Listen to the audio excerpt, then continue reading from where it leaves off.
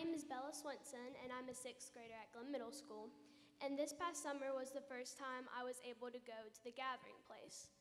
And I have like older friends that got to go a whole entire year before me, and they would tell me about the people and the worship and the fun.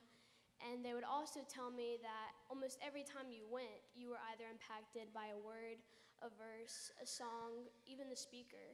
And every time they told me that, I would always think to myself, they're probably exaggerating a little bit. I mean, every time, anything. But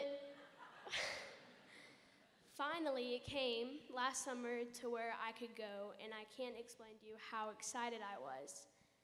But every time I went, it was so true what they told me. I was impacted by everything, anything.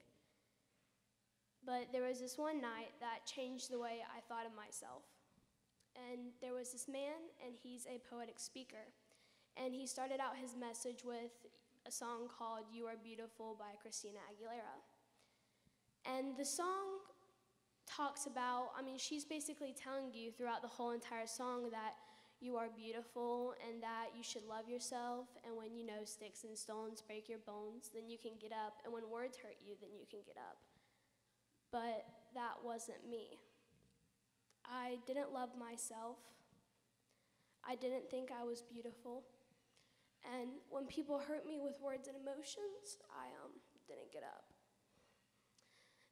And to top it all off, I didn't think that God loved me, and I didn't think that God thought I was beautiful. So I always kept my feelings to myself, and I didn't reach out to my Savior.